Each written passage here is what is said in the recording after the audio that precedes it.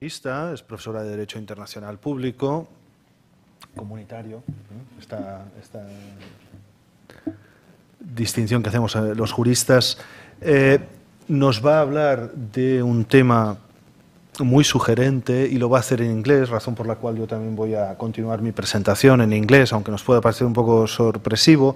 La profesora Moreno-Lax habla perfectamente castellano, pero lleva tanto tiempo en Reino Unido y todos sus trabajos están hechos en inglés y todo esto, que nos ha pedido que por razones de técnicas, digamos, de terminología técnica, nos mantuviéramos en inglés.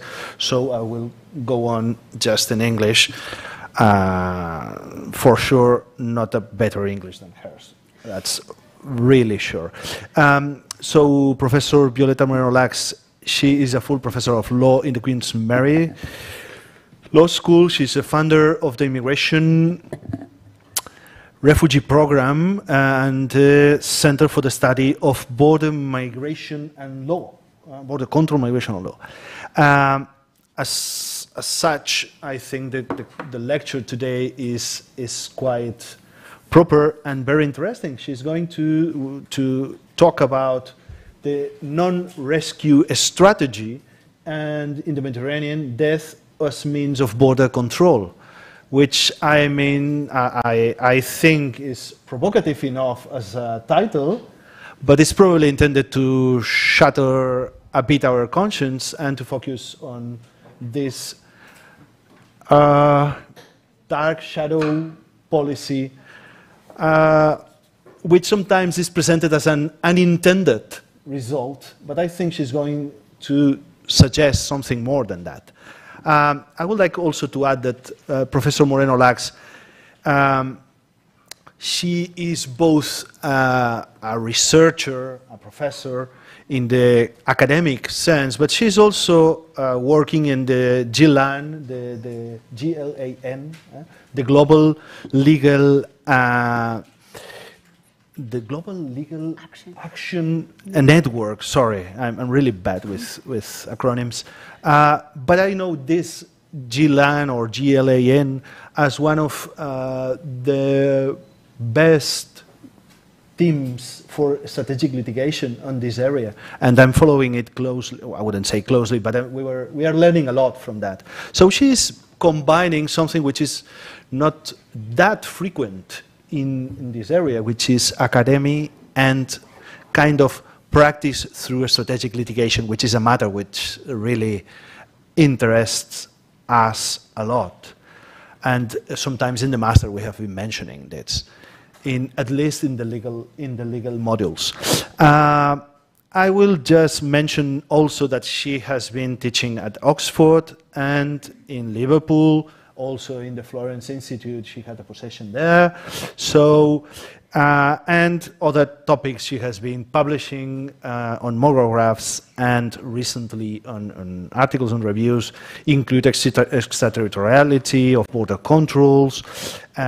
Something I'm really interested also, complementary and primary pathways, what we know as vías legales y seguras. And questions related to search and rescue in the Mediterranean. So I wouldn't be able to name so many people I would be really interested in having in this table with us. So thank you very much for being here, and also sometime soon joining the University of Barcelona, which she will be doing quite soon. Thank you very much, Violeta, for being here. Thank you, David, and thank you to the Institute for having me here today.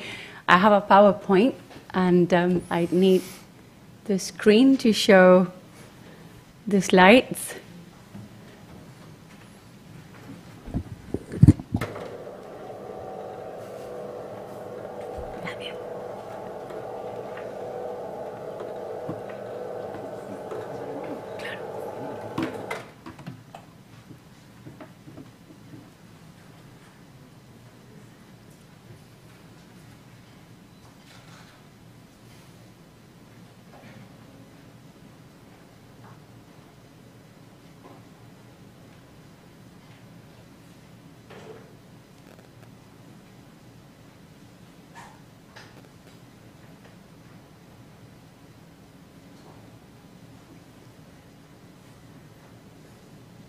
Okay, so thank you all very much for being here today. Also, those joining online, if there is anybody on the YouTube channel. I'll try to keep you awake for the next 40 minutes, and I'm going to be talking about the EU non-rescue strategy, death as a means of border control. And I'm going to be doing that in 4 steps, right? For those who do not know the context, I'm going to be providing a number of key facts and figures about maritime migration across the Mediterranean. We're then going to turn to the legal background in international law, defining state powers and state obligations of relevance to this topic. And then we're going to be zooming into the EU dimension, and we're going to look at the new paradigm which is emerging of interdiction by omission, as I call it. And from there, we're going to be looking at not practice, but the Europeanization, the formalization by the European Commission of this new paradigm in law, or at least in policy. And we're going to be looking at the new Pact on Migration and Asylum and the specifically proposed common European approach to search and rescue, which are 2 documents tabled by the European Commission in September 2020, which I'm going to claim entrench death as a means of border control. And the theoretical lens that I'm going to be using to problematize these developments is necropolitics. And for those who do not know about necropolitics, I have, in a nutshell, the condensed version of this. Necropolitics was formulated by Achille Mbembe in 2003. He's a philosopher from Zimbabwe, and he theorizes sovereignty as the power and capacity to dictate who lives and who dies. That's the ultimate power that the sovereign, the state, or a regional integration organization such as the European Union has over populations, including migrant populations. For him, to exercise sovereignty is to exercise power, control over mortality, and to define life as a manifestation of power. Okay? So the sovereign possesses the right to kill, to allow to live, and to expose to the risk of dying, which is what interests me and the subject of today's talk. And this right to expose somebody to die can happen through outright executions, through direct means of killing, or through indirect, invisible means of killing, which is what I'm going to be discussing and problematizing today. Death by omission, or death through non-rescue, as the strategy of the European Union is, constitutes a practical manifestation of necropolitics, as I'm going to claim today. And I have a number of facts and figures that I wanted to share with you to contextualize my thesis, right? So when we put the developments in the Mediterranean in its historical perspective, we can look at what has been happening through the oceans for more than 40 years. There is a film, I don't know if the slides are going to be shared with you, but if they are, you will see that you can click on the video by UNHCR, the UN High Commissioner for Human Rights, which in 2014 devoted a plenary session of the High Commissioner high dialogue on protection, precisely to what happens in the Mediterranean and what happens at sea. And they prepared this picture, this chronicle of 40 years of death when irregular migration happens at sea. And they start documenting the phenomenon in the 70s through the Vietnamese exodus across the South China Sea and the Pacific Ocean in search of asylum in other countries, specifically Australia, but also others. They then continue documenting the exodus of Haitians and Cubans across the Caribbean Sea to reach the US in the 80s, and the exodus of Albanians across the Adriatic to reach Italian shores in the 90s. There is an explosion of recourse to the Mediterranean Sea and sea crossings generally as a mechanism to reach protection, to reach international protection, to reach asylum, as a direct consequence of the illegalization of migration for the purposes of international protection. The withdrawal of visas, the introduction of career sanctions, the introduction of mechanisms that impede travel in search of asylum have a reflection in recourse to the maritime environment as a route towards reaching safety. And so through the 2000s, we see Afghans taking the Bengal Bay in search of asylum elsewhere, sub-Saharan Africans crossing the Mediterranean in masses, Ethiopians and Somalis taking the Gulf of Aden, and Iraqis going through the Greek archipelago from Turkey in search of asylum. In the 2010s, after the Arab Spring and the beginning of the Syrian civil war, we see, as we see still today, loads of Syrians taking the Mediterranean in search of asylum through the central route in Italy and Malta. And if we zoom into death rates, we can see that there are nearly 50,000 casualties registered since 2014 by the Missing Migrants Project of IOM, the International Organization for Migration, which is recently become a body of the United Nations and started documenting in 2014 death at sea as a specific phenomenon that required particular attention from the international community. And what is very striking is that the Mediterranean, although being the most surveilled portion of water in the earth, registers 50%, nearly 50% of the total casualties occurred at sea since 2014. And this, I hope, should steer the collective consciousness of European countries, and in particular the European Union. And what we're going to discover today is that this hasn't really been the case. And actually, there's been the opposite trend, an instrumentalization of the risk of dying as a mechanism of control of migration and control of borders. In the Mediterranean specifically, when you look at the numbers, absolute numbers show a decreasing trend in absolute casualties. So the number of deaths peaked in 2015 during the so-called refugee crisis of the summer of 2015.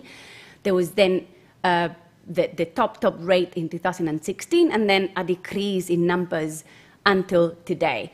What the figures do not tell us, and I have another slide to demonstrate my claim, is that there's also been a 90% decrease in the number of arrivals. Through the incorporation of interdiction mechanisms, less people have managed to reach the other side of the Mediterranean shores. So, although in absolute numbers less people have been dying, in relative numbers the risk of dying has exponentially increased, and I'm going to show you this later. The other element that I wanted to highlight is the fact that the central Mediterranean, again, although it being the most surveilled portion of the Mediterranean Sea, registers the highest number of casualties, and there aren't any physical, geographical reasons why this should be so.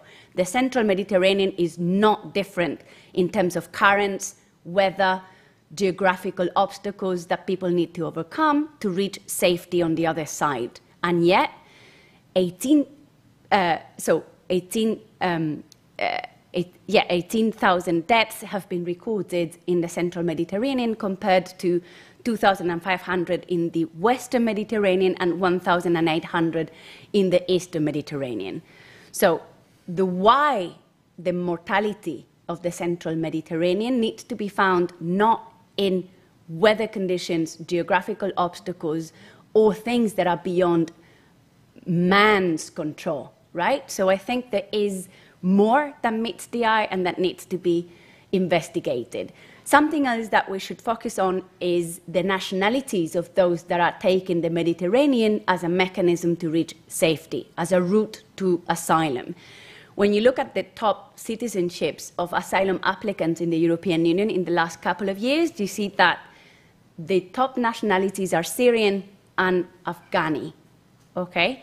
And these are also the most common nationalities detected reaching the Italian and Greek shores upon the crossing of the Mediterranean. You have Afghanistan first, Syria afterwards, because these are the numbers of 2022 and 2021.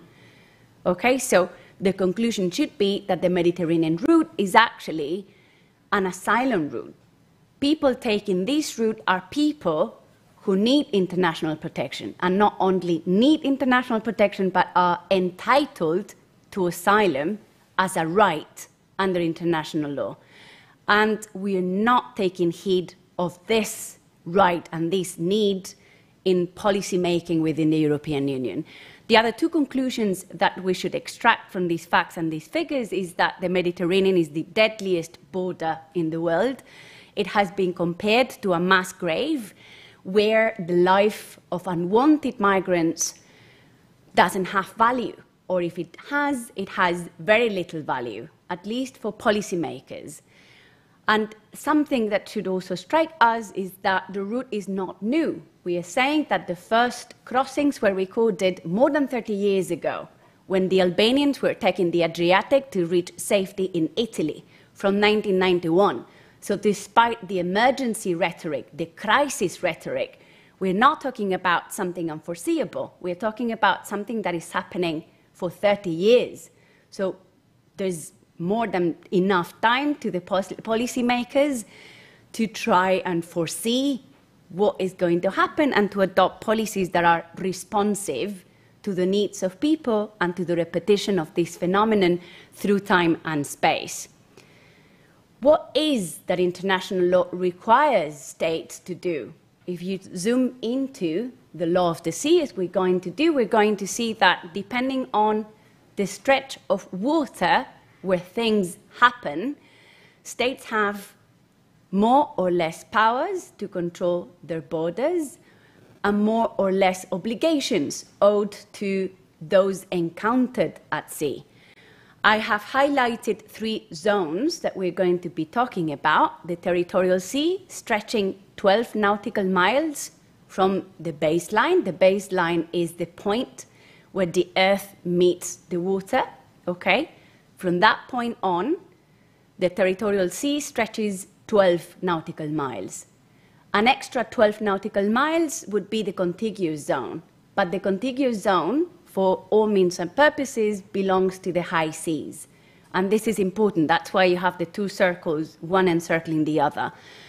In the high seas, freedom of navigation applies, and freedom of navigation for everyone, regardless of nationality and circumstances. It doesn't matter whether we are talking about a terrorist suspect, an irregular migrant, a refugee, or indeed ourselves. Anyone on the high seas enjoys freedom of navigation. Okay, what are the powers that states have in these different areas of the sea? Within the territorial sea, full jurisdiction or near full jurisdiction applies, meaning that states have full police powers to enforce their immigration laws as they would on dry land, as they would in their territorial domains, according to the UN Convention on the Law of the Sea, so the UNCLOS. According to UNCLOS, in the contiguous zone, that area of the open sea, the high seas, that international law accords a specific status, stretching 24 nautical miles from the baselines, police rights exist for states to prevent the breach of customs, fiscal, sanitary, and immigration laws. And so people interpret this as international law providing a power of interdiction on the part of states to impede unauthorized entry into their territory. When you move further out on the high seas, beyond the point of the contiguous zone, there aren't any obvious interdiction powers that international law grants states. States only have a right of visit to verify the nationality of ships, okay? To make sure that the ship is not engaging, for example, in piracy or in any other activity that international law would consider illegal. Some people would interpret that there are interdiction powers against flagless vessels, vessels without a nationality. like the dinghies, the boats that are typically employed by regular migrants to reach safety on the other side of the Mediterranean. They would normally be traveling on unseaworthy vessels, on boats which are not registered, have not been marked, do not fly a flag, okay? They are called flagless ships. And against them, the doctrine is divided. Some would think that the right of visit includes a right of interdiction. Another part of the doctrine thinks that this is not so, and that states would only, that these ships would only be subjected to the jurisdiction of states if they engage in irregular, illegal activities, okay? In a third country's territorial waters, for example, the waters of Morocco or the waters of Libya or the waters of Turkey, third countries, say Italy, Malta, Spain, or Greece, would have no jurisdictional powers whatsoever unless they are explicitly authorized by the country concerned, in written form or at least through tacit consent in a bilateral agreement, typically taking the form of a treaty, but also through soft law mechanisms like a memorandum of understanding, okay? But otherwise, they would have no powers of interdiction. They would not be able to stop unwanted migration flows unless they've been given permission to do that by the territorial sovereign. Apart from state powers, what international law provides are for a number of obligations, obligations that tame, regulate, and limit the reach of these powers. And so one specific family of obligations that are important in this context are those pertaining to search and rescue, the duty to render assistance at sea and to proceed to the rescue of persons in distress and at risk of being lost, okay? This is a universal obligation that engages all states, whether landlocked or coastal states, according to Article 98 of UNCLOS and according to the Search and Rescue and Safety of Life at Sea Conventions, the SAR and SOLAS Conventions. Okay, so this is a universal obligation binding every state to require the master of a ship flying its flag to render assistance and to rescue persons in need of succor. Coastal states, on top of this, have a duty to engage in coast watching and the rescue of persons in distress proactively. They need to develop search and rescue services and define the specific areas of responsibility where they are going to be providing those services, what we call search and rescue regions. And the objective is that through all these means, human life is preserved. Okay? And after amendments passed in 2004 to the SAR and SOLAS conventions, what has become clear is that within each SAR region, the responsible state has primary responsibility to ensure the coordination necessary and the cooperation needed so that search and rescue operations lead to the delivery of survivors to a place of safety and conclude with their disembarkation on dry land. So they do not have an obligation to provide for a port of disembarkation within their own jurisdiction, within their own territory, but they need to make sure that rescued people are going to be disembarked and are going to be disembarked in a place of safety worthy of the name, a place of safety that procures and ensures safety. How has this been interpreted? This has been interpreted quite universally as benefiting every person found in distress at sea, regardless of their status, whether they are regular or irregular migrants. And this applies everywhere at sea. It doesn't matter in which jurisdictional area, whether in the territorial zone, in the contiguous zone, or on the high seas, the person might be found. And although the term distress has not been defined in the maritime conventions or in the law of the sea, there is case law that makes clear that there needs not be immediate physical peril for a situation to be understood as a situation of distress. So people do not need to be drowning before our eyes to consider that they are in need of assistance. If they are traveling in an unseaworthy dinghy, in overcrowded conditions, without a motor, without fuel, without water, without provisions, with dead bodies on board, without equipment, and without a captain that knows how to maneuver the ship, all of that would amount to distress. And even if they are not literally dying before our eyes, they would be in a situation that requires assistance and that requires rescue. Rescue as a delivery to a place of safety, as we've said. And again, although place of safety has not been defined in international law, what has been clarified in the SAR and SOLAS conventions, in the maritime conventions, is that the particular circumstances of survivors need to be taken into account, including their individual rights. So if they are looking for asylum, if they are entitled to international protection, that should be a consideration of where you should disembark them. If their life is at risk, that wouldn't be a place of safety. The place of disembarkation cannot be a place of persecution and cannot be a place where there is a risk of ill treatment. The principle of non-refoulement needs to be respected. So, in a nutshell, certain rescue obligations need to be interpreted in light of international human rights and refugee law standards.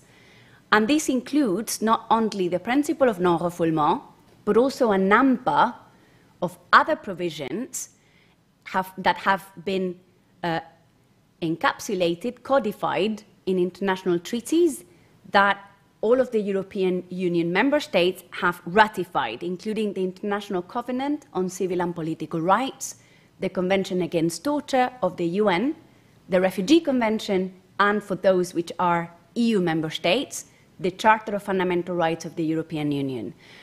There you see that there are other rights that need to be taken into consideration on the side of states when they exercise their sovereign power to control migration and their borders, including the right to leave, the right to seek and obtain asylum, the right to life, the right to protection against refoulement, the prohibition of torture, and the prohibition of arbitrary detention, including through confinement at sea.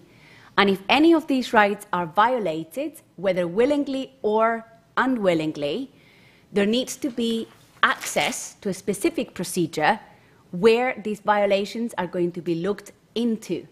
And if a breach is detected, persons should be provided with a remedy. There is also a right to an effective remedy, so that people can appeal any decision that has a negative impact on their rights. And all of these rights apply not only within the territorial jurisdiction of states, but also when they act at sea, when they intervene to intercept unwanted migrants that they would prefer they do not arrive to their shores. So Italy, Malta, Greece, Spain are subjected to observe these rights vis-à-vis everyone, and they cannot pick and choose. They need to observe all of them, if applicable, at once. And as I said, these rights apply both inside state territory and at sea, whenever a state exercises jurisdiction, sovereignty, or if you want, effective control, which is the term employed in international case law.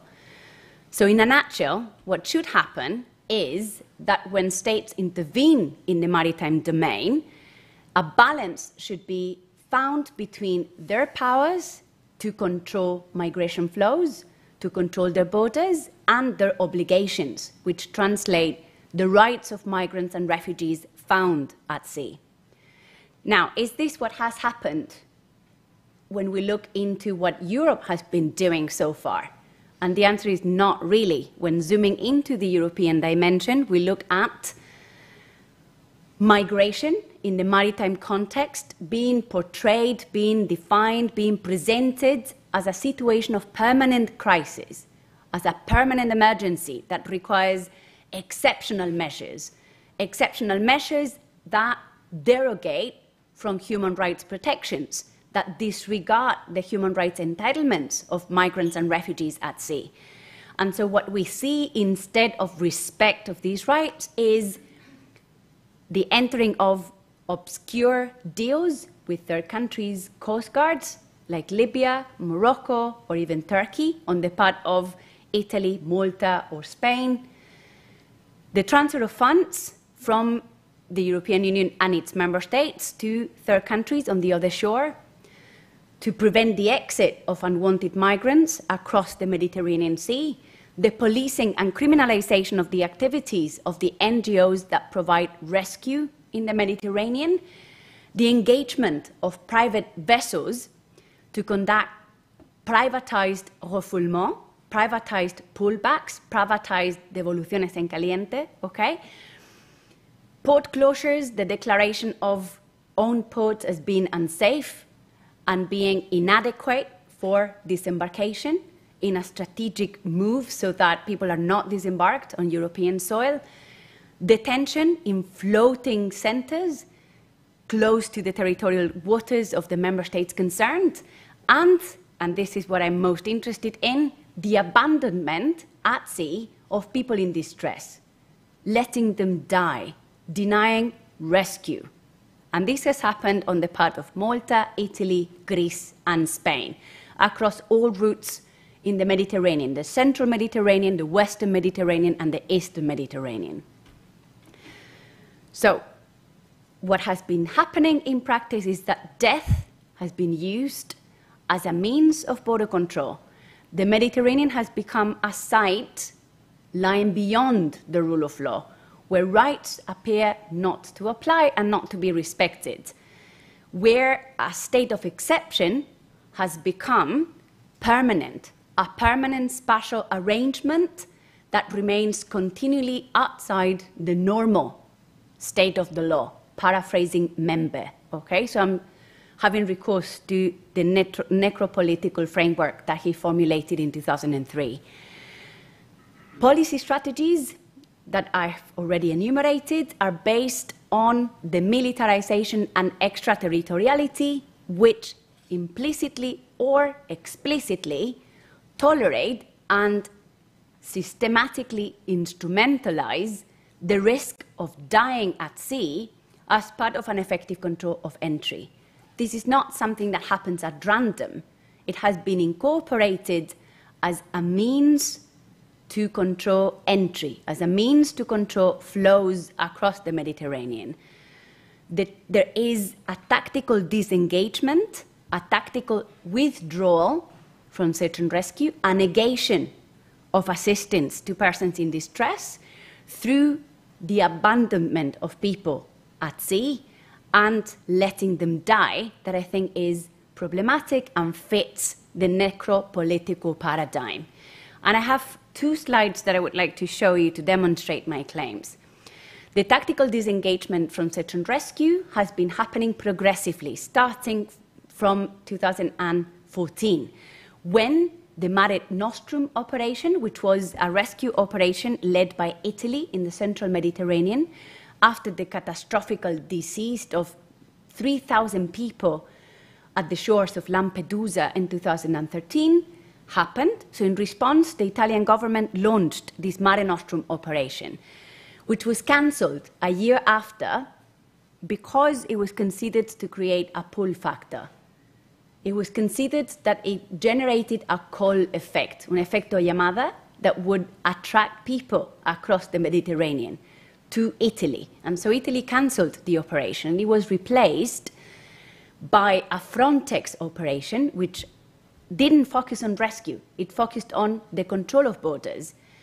Progressively, that operation reduced its operational remit to attend to a lesser scope of water. And so contact with people in distress was decreased. There were less instances where Frontex would be called upon to assist people at risk of dying. From 2019, the European Union actively withdrew naval assets. It took away vessels from the sea from two operations, Frontex and the UNAFOR-Med Operation Sophia, which was introduced to combat the trafficking and smuggling of migrants from Libya. Okay?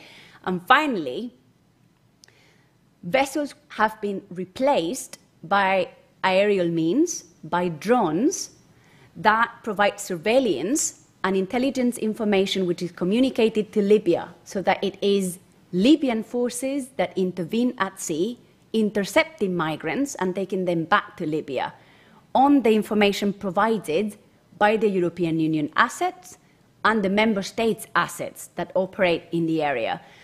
And in 2021, the cherry on the cake has been the policy of closing ports to migrants rescued in the Mediterranean on the basis of the risk of COVID contagion and their abandonment at sea until Libyan forces, Turkish forces, Moroccan forces would recover them to bring them back to ports of provenance.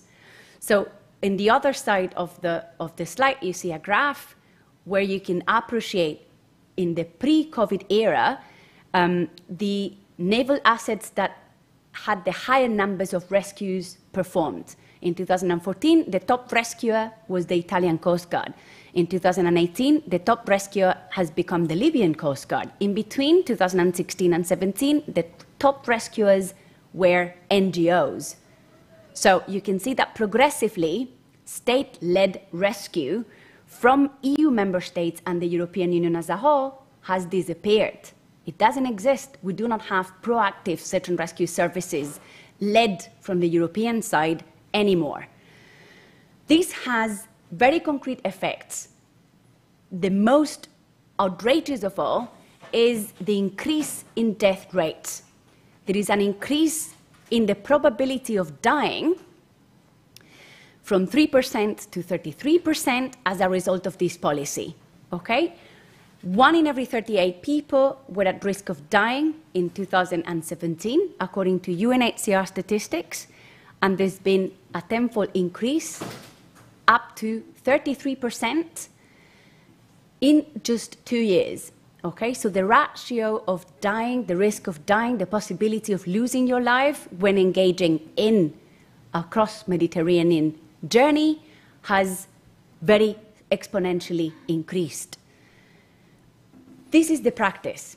What happens from the legal side of the coin, the policy perspective? What is the European Union doing to respond with a coordinated, cooperation-based response? And this comes in the form of the new Pact on Migration and Asylum, which, among other elements, introduces a specific plan on search and rescue. Okay? The overall objective of the new Pact is apparently to manage and normalize migration. Search and rescue within this plan, it's portrayed as a moral duty and a legal obligation, but also as a key component of integrated border management, as a tool. Rescue is presented as a tool of border control. The key priority is to curb, to eliminate dangerous journeys and irregular crossings. And the main means to use is the common European approach to search and rescue. Okay? So the common European approach to search and rescue is not just a program to deliver search and rescue, it is a program to manage migration and control borders. Not because I say so, because the European Commission puts black on white in its own documentation. The common European approach to search and rescue is defined in 2 instruments, the Commission recommendation on search and rescue and the Commission guidance on criminalization. And it has 2 elements. One is containment and the other is prevention. Containment translates in impeding crossings by engaging with third countries, cooperating with third countries so that third countries, Libya, Morocco and Turkey, impede exits from their territories and therefore impede a priori journeys across the Mediterranean, and the arrival on European shores. And this is facilitated through the redefinition of what interdiction means. Interdiction activities are presented as life-saving, as activities that spare the life of migrants, that are equivalent to rescue, regardless of the real effects on the ground. And the other leg of the program is prevention. Prevention through reducing or withdrawing search and rescue on the part of the state and on the part of the European Union actors. And the second element is through the criminalization of all actors that facilitate irregular entry into the Schengen area, be it traffickers, smugglers, or even search and rescue NGOs. So if we take these elements one by one and these components, the effects are 4. And I know that I'm running out of time, and I'll be quick in unpacking these effects. But the effects are 4. Overall, they augment the chances of dying at sea. They entrench the possibility of losing one's life as part of the policy strategy. Through the normalization of disengagement from search and rescue, through policing search and rescue NGOs' activities that reduce the possibilities of being rescued at sea, through the criminalization of humanitarian assistance when performed by NGOs in the Mediterranean, and finally through impeding crossings, keeping migrants in life-threatening conditions within countries of origin and transit, rather than regulating access through safe passage means and allowing for disembarkation in places of safety in Europe. So these 4 effects, I have 1 slide per effect. I know I'm running out of time, but maybe I can take 5 more minutes to unpack this. So the first effect, normalizing disengagement from SAR, I just want you to see on paper how this effect is achieved and why am I claiming that it exists. The search and rescue recommendation of the European Commission, these are quotes from that document, focuses on search and rescue as being an obligation under international law and claiming that it exists, that it binds European Union member states, but then it fails to extract any conclusions from this, any concrete implications from that obligation. Instead of clarifying what those obligations mean, what the Commission proposes is to rely on the rescue capacity stemming from private and commercial vessels, instead of saying, because we have search and rescue obligations, we need to provide search and rescue services by state official means. This is said nowhere. So the effect of the Commission proposal is to normalize the withdrawal of search and rescue services provided by coastal states on the part of the European Union. What the Commission also foresees is the constitution of a group that is going to exchange information and coordinate whatever happens at sea. But there isn't a call on the member states to deploy search and rescue services. There is a call on Frontex to provide assistance and technical support, but within European Union competence, omitting that the search and rescue is not a European Union competence. The European Union has no power and no obligation, according to the European Union treaties, to provide search and rescue. So that's effect number 1. Effect number 2, the search and rescue recommendation recommends that states police the activity of search and rescue NGOs, okay, by checking that their vessels comply with all of the regulations found in the search and rescue and safety of life at sea conventions. Fair enough, but why aren't they requiring the same from the vessels of the third countries coastguards with which we engage, including the Libyan search and rescue services, the Turkish search and rescue services, or the Moroccan search and rescue services. The policing of these requirements, it's only established vis-à-vis search and rescue NGOs. And the effect of this is to restrict rather than expand search and rescue activities, and therefore to restrict rather than expand the possibilities that search and rescue NGOs provide rescue at sea. Okay? I'm not going through every point there because otherwise I'm going to take very long. The third effect is the criminalization of search and rescue NGOs, including, for example, Proactiva Open Arms, which have been facing trials in Italy and in other jurisdictions. Italy has been the most active prosecutor on criminal law claims of search and rescue NGOs.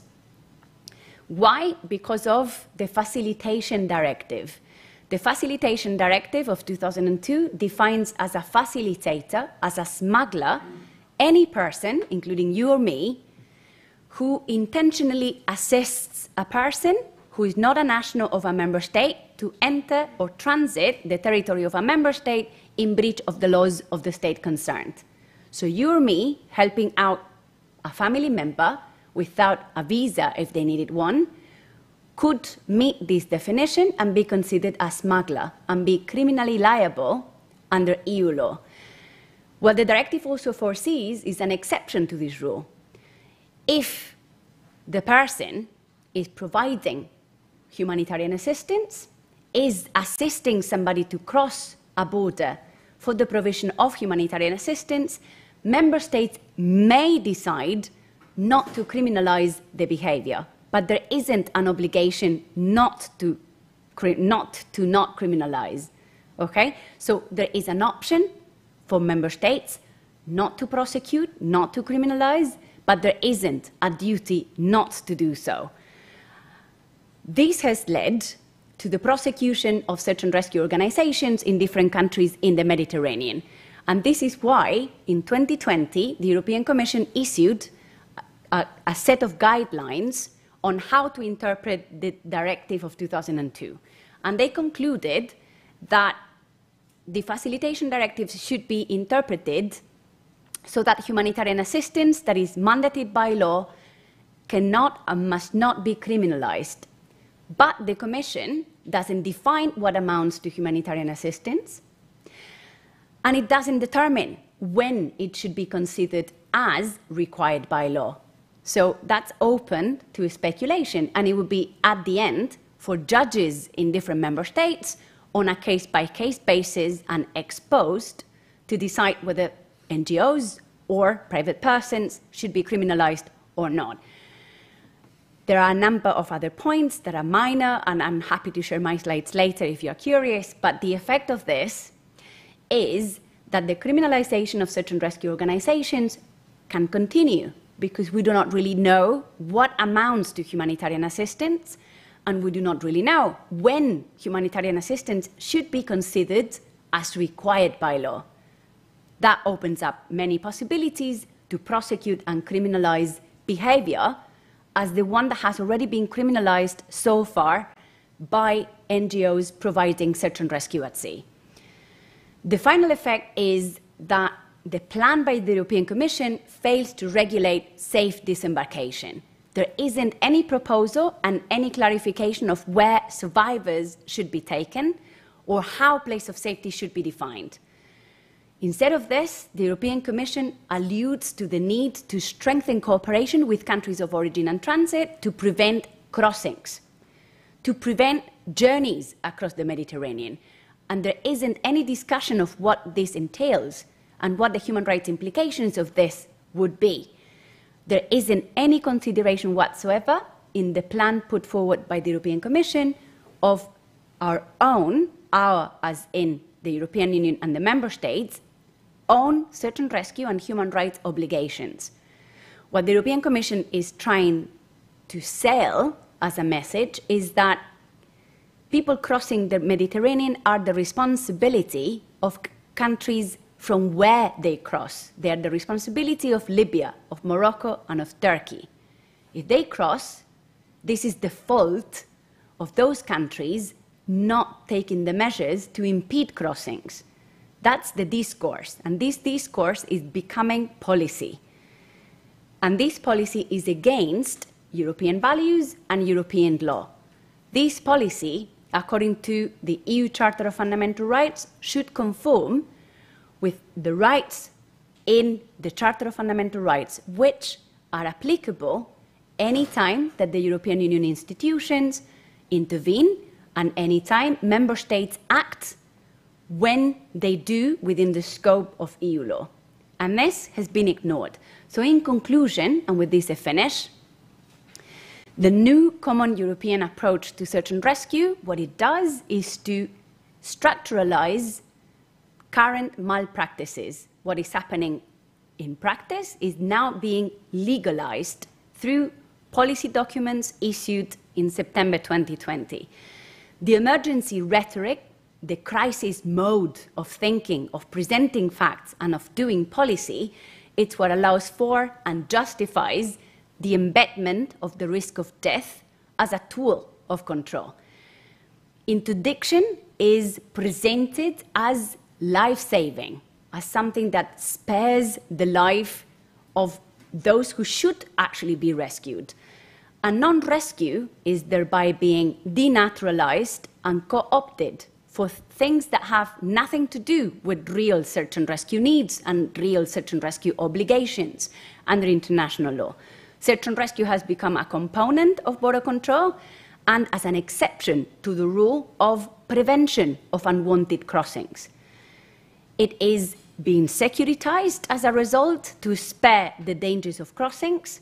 And in the end, what is happening is that the risk of dying is becoming normalized, banalized, is just a fact of life, something that we need to assume as irremediably happening, as if God-given. The ensuing death-based containment model consolidates a policy of withdrawal from search and rescue, disengagement from succor, where the increased probability of death of migrants becomes the standard mechanism of control of frontiers and of unwanted migration flows. As a result, the Mediterranean emerges as a necropolitical space of sovereign control through death. Thank you very much for your attention. Sorry that I took a bit longer. If you are interested, there are further details in these 4 written pieces, if you are curious. Thank you.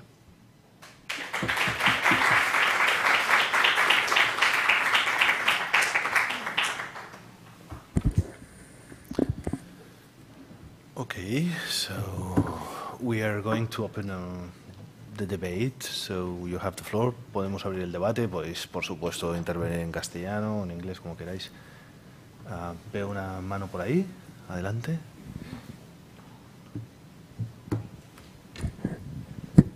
Hi, thank you very much for this very enlightening presentation. I'm Justine, I work here at the IEMed. I work for the project Euromesco. I came to know your work through my master thesis, which was coordinated by Professor Casarino, and I worked on the Memorandum of Understanding between Libya and Italy, looking mostly at the normalization of the role of non-state actors in these border management strategies. So really, I feel really happy to have you here.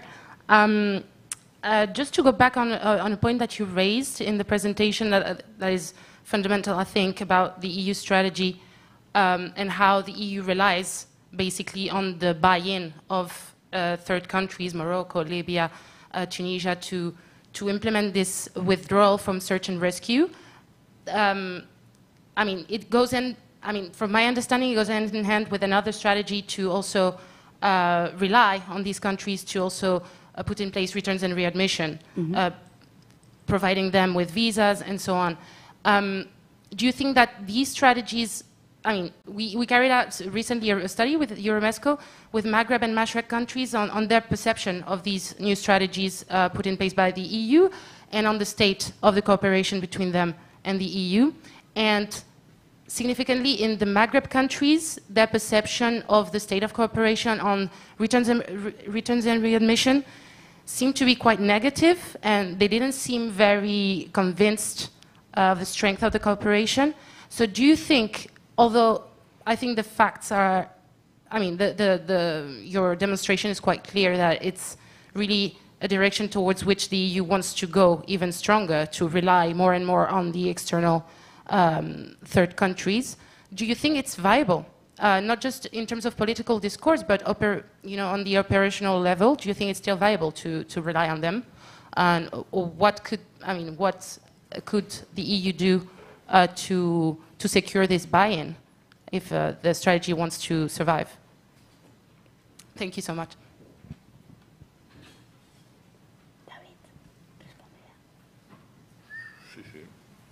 Okay, thank you for your question.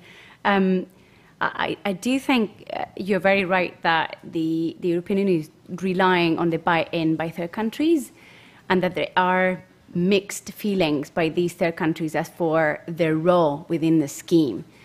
But I wouldn't put all of the Maghreb countries in the same sack. So it's true that there's been resistance, for example, on the part of Tunisia, particularly after the Arab Spring. Tunisia is the only of the countries where the Arab Spring triumphed, and they're now trying to consolidate the democratic gains that the revolution brought. And they've been quite adamant in their position not to ratify the readmission agreement with the European Commission. But if you look into the situation with Morocco, for example, Morocco has been cooperating while refusing to sign the readmission agreement with the European Union. They've been cooperating with Spain since 2005. So, and they're quite happy to cooperate on a bilateral basis with the member state concerned, and to do so behind closed doors. So we know that there are treaties, protocols, informal deals that are accorded between Spain and Morocco since 2005 for the prevention of crossings into Spain from Morocco, in exchange for money, in exchange for capacity building, in exchange for any amount of things that Morocco would want to extract in the negotiations. However, many of these documents are not public, and they haven't been published. So we do not really know exactly what is it that has been accorded and agreed. And I think that's one of the issues with this strategy. Because this strategy is not democratic, it can only be achieved through undemocratic means, and it cannot be achieved in a human rights compliant way.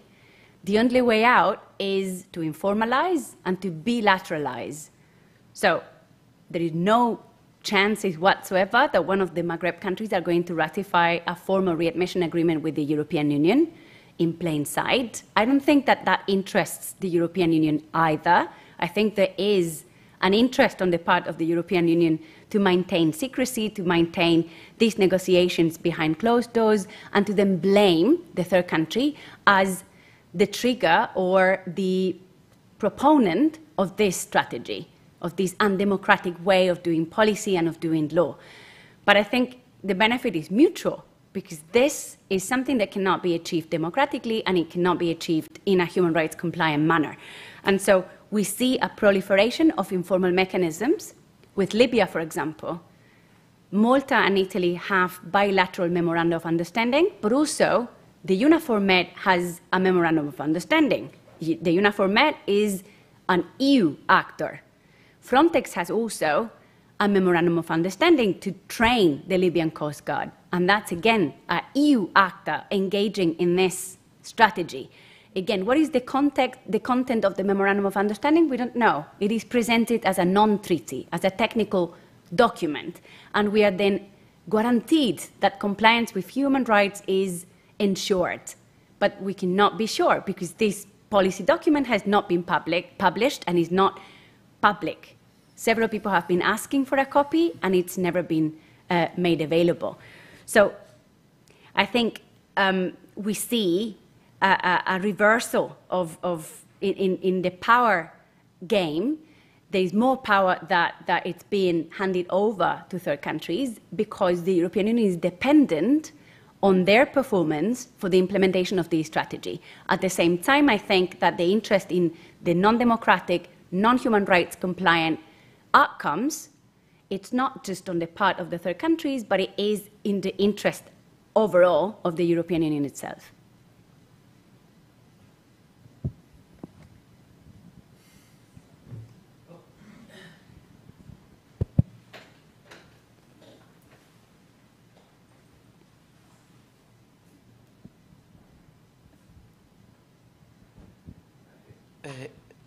Thank you very much for your very suggesting presentation. Certainly, it was amazing. I am very pleased. Well, I will say one of the worst things that I can say from here.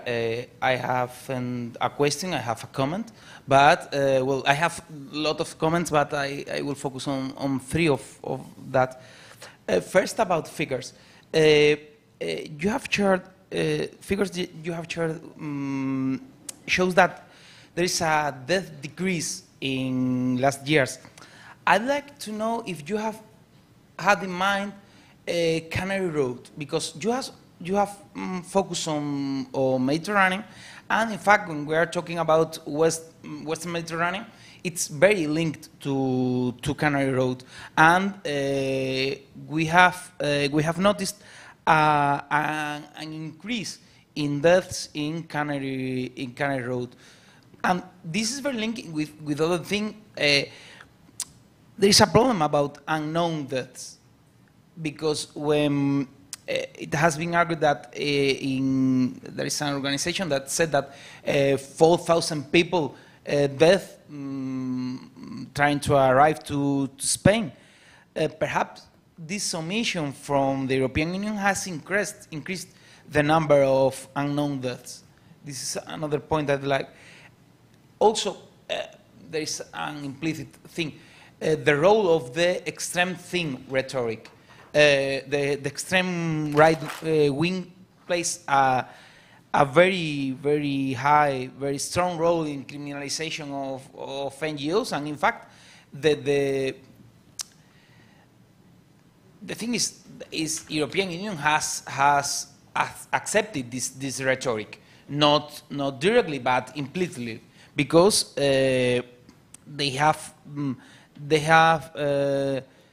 you know, NGOs are a pull factor for the migration. This is not all of us are paid by Soros and this kind of rhetoric, but in fact, European Union has been done that. How can we change this approach, this rhetoric in European institutions to avoid this?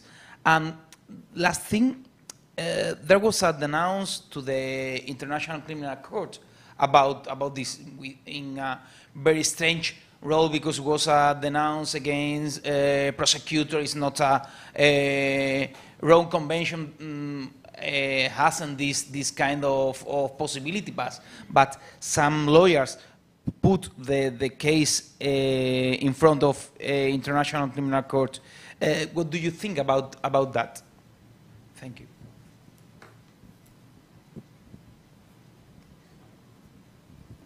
Thank you. Thanks a lot. It's true. I didn't discuss the Canary route because in the statistics of Eurostat, they tend to sort of treat it as the Atlantic route rather than the Western Mediterranean. It was complicated to sort of merge the two statistics in a way that would make sense, and so I decided not to do that. But you are absolutely correct that in the Canary route we see an increase in deaths, both in absolute numbers and in relative numbers. So in the Mediterranean, what I discussed is that there is a decrease in deaths when you look at the absolute numbers, but there is an increase in the relative numbers when you look at the ratio of the possibility of dying. In the Canary route, the increase is on both sides of the equation, in absolute and in relative numbers. And you are quite right that it's actually as an effect of the omission of search and rescue and the increase in interdiction in the Mediterranean that there is a displacement of the flows towards the Canary route. And the result of this is the increase in arrivals, the increase in attempted crossings, and the increase in deaths, because the strategy in the Mediterranean is also replicated in the Canary route. So that's That's absolutely correct. And the reason why I didn't include it is because Eurostat separates them. So it was easier for me. But I think the analysis can be extrapolated to the Atlantic route as well. In terms of criminalization, the comment that you made, I think it's absolutely correct too. I mean, the discourse emerged in the far right, the rhetoric of the pull factor, the call effect, the need to stop the masses because otherwise we're going to be flooded by irregular migrants, omitting that irregular migrants are actually the refugees and the asylum seekers that are entitled to protection under international law. This has been normalized and Europeanized in public discourse, in policy, and also in law, because the facilitation directive is a direct result of this dynamic. And recourse to the possibilities of criminalization of search and rescue NGOs and individuals that provide humanitarian assistance is a direct result of this normalization of the far-right position and the far-right rhetoric within the European landscape. What would be necessary to change this? I mean, I wish that I knew, but how I see it, in my humble opinion, there are, I think, two flanks of action that need to combine for change to be operated, the input and the output side of the equation. So I think there needs to be constant lobbying and campaigning of interested groups, NGOs, advocates, to policymakers in the relevant fora, including at the European Parliament, explaining that this is not sustainable. It's not in line with European values, it's not in line with EU law and international law, and it shouldn't happen. That at the input side of the equation. At the output side of the equation, I think strategic litigation, it's the only mechanism that can force change. So if policymakers are not willing to change tack because immigrants don't vote, and immigration and asylum are not popular subjects in elections, people are not very sympathetic. I mean, perhaps the war in Ukraine is going to change that. Perhaps our approach is about to change to asylum seekers and refugees. Who knows? But if action on the input side of the equation is not enough, then the output side of the equation should be acted on, and strategic litigation in relevant fora, including the International Criminal Court, could be a good way forward. What Frontlex did, colleagues from Frontlex and the legal clinic of Sciences Po in Paris, what they did in relation to this case, for those who do not know, these were a number of, so several bodies collaborating, led by Frontlex, which is a dedicated NGO that looks into strategic litigation, apart from other things. What they did was to document the situation in the Mediterranean and at the external borders of the European Union from the prism of crimes against humanity. And what they claim is that the European Union actors in member states and in the European Union institutions are directly perpetrating or complicit in the situation that we see occurring at the external borders of the Union that should be characterized as a crime against humanity vis-a-vis migrants and refugees. And what they were trying to do is to prompt an investigation by the prosecutor of the International Criminal Court to look into possibilities to condemn European actors for these crimes. So far, that hasn't happened yet. Fatou Bensouada, who was the prosecutor at the time, has stepped down. There is a new prosecutor from the UK that took over a few months ago. And to my knowledge, they are not looking into this. What Fatou Bensouada did was, however, to open a file, an investigative file, for crimes against humanity vis-a-vis migrants and refugees in Libya, perpetrated by Libyan actors on Libyan soil. So that's something, but it doesn't really respond to what we are talking about, which is the complicity and the direct involvement of European actors in this phenomenon.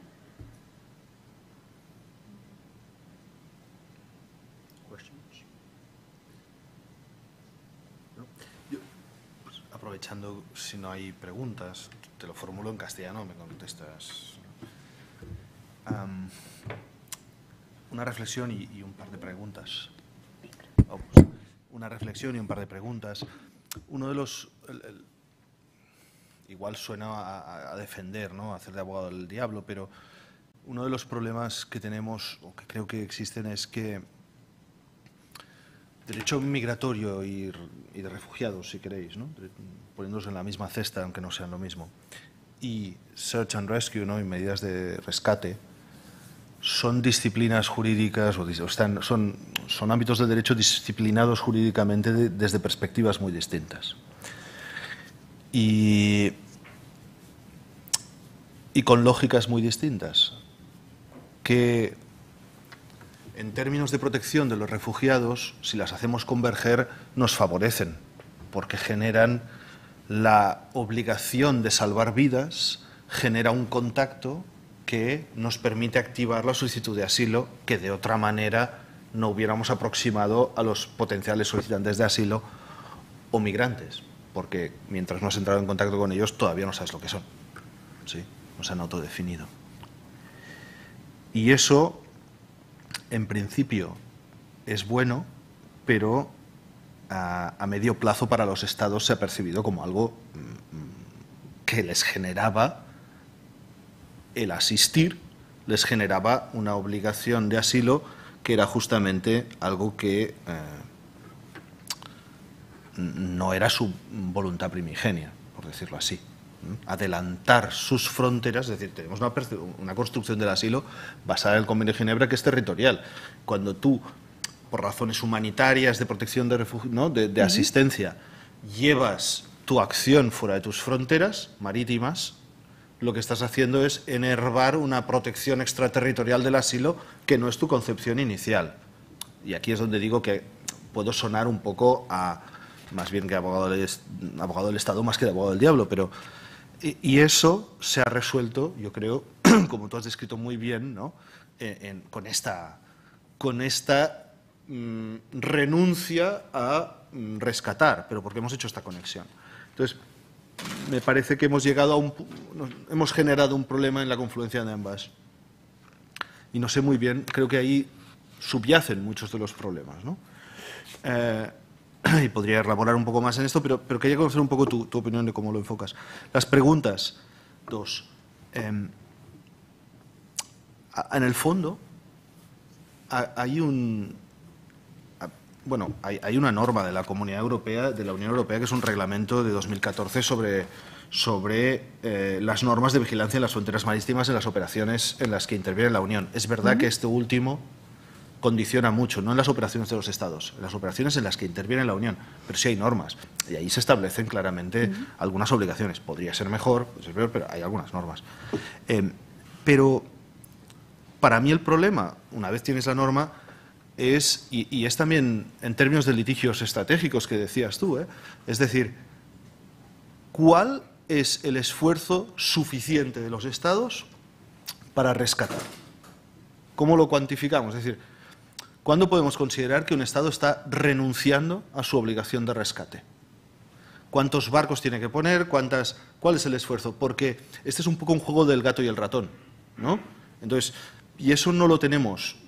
Cuando decimos un litigio estratégico, esto es un problema serio. Es decir, más allá de los casos en los que se les avisa, oye, aquí hay un barco, ve a buscarlo, uy, sí, no sé, que tenemos grabaciones de estas, ahora se lo pasa a una guardia costera, a otra, que eso claramente se puede reconducir al terreno penal, a la omisión del deber de socorro, podemos ir a buscar figuras, pero ¿cuál es la intensidad exigible y cuál es el punto en el que podemos decir que no se puede llegar a controlar todo el mar en términos de intervención? Y la segunda pregunta, es una pregunta que me planteo, sobre cuál es el estándar de exigencia razonable, porque claro, sobre las normas dice, bueno, los Estados deberán, ¿no?, vigilar sus fronteras, bueno, ya, pero es un mar grande y tenemos los recursos que tenemos, ¿cuáles han de poner, ¿no? Porque la explicación de los Estados va por aquí. No, es que yo no tengo recursos suficientes para patrullar a todas horas, ¿no?, todo el mar. Y eso me lleva a la segunda pregunta, y es, creo que partimos hoy en día ya de un concepto que está deviniendo traicionero, elusivo, que es, si contacto contigo, si te veo desde mi barco, te protejo. Ahí emerge la obligación de rescatar. Yo creo que la obligación de rescatar debería emerger desde el momento en que tengo conocimiento de que hay alguien en necesidad de rescate. Y obviaríamos toda la discusión sobre si hay que sustituir los barcos por drones. Entonces, mi pregunta formulada de otra manera es, ¿cuánto obliga a los Estados el poseer información sobre situaciones de potencial riesgo para las vidas? El estar cerca, ¿no?, la distancia, la proximidad, en nuestros convenios la genera. Pero ¿y la información? ¿Cuánto podemos exigir? También, si quieres, en clave de litigios estratégicos, la información, ¿qué deberes genera? Vale, yo no estoy al lado del barco de la charca donde se está ahogando una niña, pero sé que hay una niña que se está ahogando en una charca. ¿No estoy omitiendo mi deber de socorro? También, ¿no? Es decir, por llevarlo al terreno un poco penal, que es tramposo, ¿eh? En este territorio, las responsabilidades de los Estados internacionales no se pueden equiparar a las penales, pero un poco por ejemplificarlo. Perdona que me haya alargado. Gracias, David. Sí, a ver, respecto a la primera pregunta, el Reglamento de Control de Fronteras Marítimas del 2014, que efectivamente cuando interviene Frontex o intervienen medios efectivos europeos, no solo intervenir, tienen que también coordinar, sí, está en posición de condición. La operación en cuestión. Ahí lo que se prevé es que, por defecto, los que sobrevivan no me vienen las palabras en español, un naufragio, tienen que ser desembarcados en el país tercero de proveniencia. Y si eso no es posible, por cualquier motivo, incluido por el principio de no devolución, entonces tienen que ser desembarcados en el estado de coordinación de la operación. Entonces, si es Italia, pues Italia, si es España, España, y así. Lo que es muy curioso, yo no he mencionado este reglamento porque es la Comisión la que no lo menciona. O sea, en su nuevo plan SAR ni siquiera lo menciona. Este reglamento es como si no existiera. No lo menciona nadie nunca. No lo menciona nadie nunca, efectivamente. ¿Por qué? Pues porque en realidad la regla de desembarco por defecto en el tercer país de proveniencia, que sería Libia o sería Marruecos o sería Turquía, es contraria en el 99,9% de los casos al principio de no devolución. Porque el principio de no devolución, cuando existen riesgos de exposición a tortura, tratamiento inhumano, degradante o persecución, impide esa devolución. Entonces, como eso es así, pues en realidad la regla de desembarco por defecto en el país tercero no es aplicable. Y lo que se requeriría es siempre el desembarco en el país, digamos, de coordinación de la operación en cuestión, que sería Italia o sería España, porque ya Malta dijo que este reglamento no lo suscribía y que ella nunca jamás iba a ser Estado anfitrión en una operación Frontex o una operación europea de estas características. Entonces, la Comisión, de manera estratégica, omite la existencia de este reglamento y omite las reglas que se encuentran en ese reglamento y que ya son vinculantes, porque es un reglamento europeo que ya es legalmente vinculante. Bien. Que Malta diga que no suscribe un reglamento obligatorio. Sí, no dice eso. Lo que dice es que no accede a ser Estado anfitrión coordinador de una operación. O sea, no pueden oponerse al reglamento en sí, pero se oponen a ser considerados Estado anfitrión y a contribuir a ningún tipo de operación de este tipo. Ahora, ¿cuál sería el nivel suficiente de SAR, de Search and Rescue, ¿no?, de rescate por parte de un Estado? No te sé decir si 10, 100 o 1000, pero lo que estoy segura es que no es 0. ¿Vale? Y entonces la situación en la que estamos es de 0. No hay un mecanismo proactivo de salvamento por parte de la Unión Europea fomentado por parte de los Estados. Lo que hay es lo contrario. Italia canceló su operación de rescate en el 2014 y lanza una operación de criminalización contra las ONGs a partir del verano de 2017, en su lugar. Frontex firma un Memorandum of Understanding con Libia y cada vez que sus drones detectan a alguien que puede morir en el mar, lo que hacen es pasarle las coordenadas a Libia para que sean ellos los que vengan y recojan a la persona en cuestión, si todavía está viva, y la devuelvan a Libia, a pesar del principio de no devolución. Y Malta pues está imitando lo mismo. Y lo más curioso, por ejemplo, es la EUNAVFOR-Med. EUNAVFOR-Med es European Naval Force for the Mediterranean. Y lo más curioso es que a partir de 2019, una fuerza naval, una operación de la Fuerza Naval Europea para el Mediterráneo, cancela todos los efectivos navales. No hay barcos. Estamos hablando de operación naval sin barcos. Y en su lugar lanza drones. Entonces, yo no sé cuál es el nivel óptimo de Search and Rescue. Lo bueno sería que nadie muriera en el mar. Pero lo que sí sé es, al contrario, que cero no es. Entonces, no puedes lanzar una operación naval sin barcos y hacerlo porque a nivel estratégico eso te va a permitir omitir las obligaciones de socorro, de asistencia y de rescate y de salvamento que se imponen a partir del derecho internacional. El problema, yo creo, viene no tanto de la definición del nivel óptimo de salvamento y de rescate, sino de la presión que se ha puesto en un sistema que se suponía que iba a ser excepcional. O sea, el sistema de SAR, cuando se ideó, cuando se diseñó, lo que se planteaba era que la gente no iba a necesitar tirarse al mar para alcanzar asilo o seguridad personal. Y que entonces era un sistema que se iba a utilizar de manera puntual.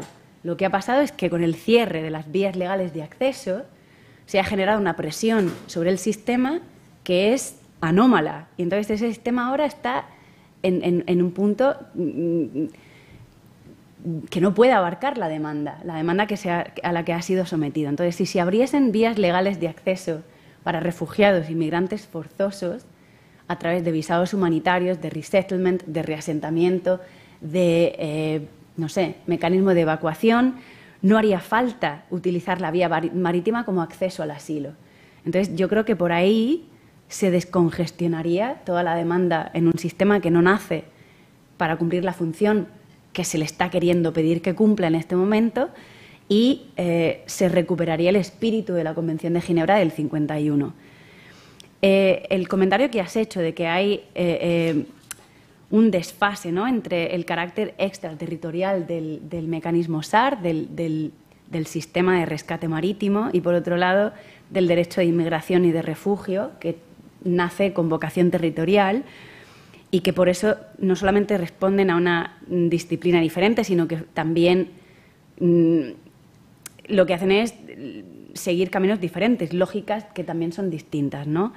Eso es cierto, pero lo que ha pasado a partir de los años 80 y 90 es que el derecho de inmigración también se ha extraterritorializado. O sea, los mecanismos de control de migración eran territoriales hasta el 80-90, cuando se lanzan las medidas masivas de visados para prevención de flujos migratorios no deseados, se introducen las multas, la criminalización de transportistas que vayan a transportar a quien no esté en posesión de un visado y un pasaporte en regla, y se lanzan toda suerte de mecanismos de interceptación de flujos migratorios no deseados. O sea que la extraterritorialización de la parte de control del derecho migratorio se acepta. Lo que no se acepta es la parte de derechos de los inmigrantes. Entonces se hace una extraterritorialización selectiva y que no corresponde. Si los extraterritorializas, que parece un trabalenguas, hay que extraterritorializarlo todo, no solamente aquella parte del derecho de inmigración que otorga poderes a los Estados, sino aquellos que también generan obligaciones y que reconocen derechos a las personas migrantes. Entonces, lo que yo creo que no puede pasar es que el Estado seleccione y estrategice las normas que va a cumplir y las que no va a cumplir. O lo aplicas todo o no lo aplicas nada. No puedes solamente utilizar aquellas disposiciones que generan poder, que maximizan la soberanía del Estado y dejar de un lado y ignorar aquellas que generan obligaciones. yo lo que creo es que habría que seguir pues, la Convención de Viena de interpretación de tratados, el principio de buena fe del artículo 26 y el principio de interpretación evolutiva y sistemática que requiere una interpretación contextualizada. Entonces, no solo la extraterritorialización parcial de las medidas migratorias no ha lugar, sino que lo que se requiere es que se tengan en cuenta también las medidas del derecho marítimo y del derecho del mar. Las obligaciones SAR tienen que ser tenidas en cuenta en cualquier iniciativa que se adopte para control fronterizo y control de flujos migratorios. El pick and choose, la selección estratégica, no cabe no solamente dentro del derecho migratorio, sino tampoco dentro de las obligaciones ya contratadas por parte de los Estados. Los Estados tienen que cumplirlas todas, a no ser que denuncien el tratado en cuestión, ¿no? Y por último, respecto de los deberes que genera la información, el saber que alguien se está muriendo, alguien necesita ayuda, se está ahogando en medio del Mediterráneo, ¿qué es lo que habría que hacer? Existe una sentencia, una disposición del Comité de Derechos Humanos de Naciones Unidas en un caso contra Italia que se llama SA contra Italia. Hay otro paralelo que es SA contra Malta de 2021 en el que se establece que la información, cuando alguien llama a un MRCC, un Maritime Rescue Coordination Center, o sea, un centro de coordinación de salvamento marítimo de un Estado, genera una relación de dependencia que activa una relación de jurisdicción que activa a su vez las obligaciones bajo el derecho a la vida del Estado en cuestión. Entonces, Italia, al ignorar y al ralentizar una respuesta a una distress call, como se llamaría en inglés, por parte de una persona que estaba ahogándose y de hecho al final se ahogó, fueron sus familiares los que llevaron el caso a Naciones Unidas, eso desató una cadena causal que produjo la responsabilidad de Italia. O sea que, de hecho, el conocimiento genera responsabilidad, no ya porque lo digamos nosotros, sino que incluso el Comité de Derechos Humanos de Naciones Unidas lo ha determinado así en este caso de SA contra Italia. No sé si hay alguna pregunta más. Si no, pues muchísimas gracias, o podemos continuarlas en la conversación más informal después. Muchas gracias, Violeta, por tu presentación y tu contestación. Gracias David, y gracias a todos por estar, por venir y por interesaros por este tema. Gracias.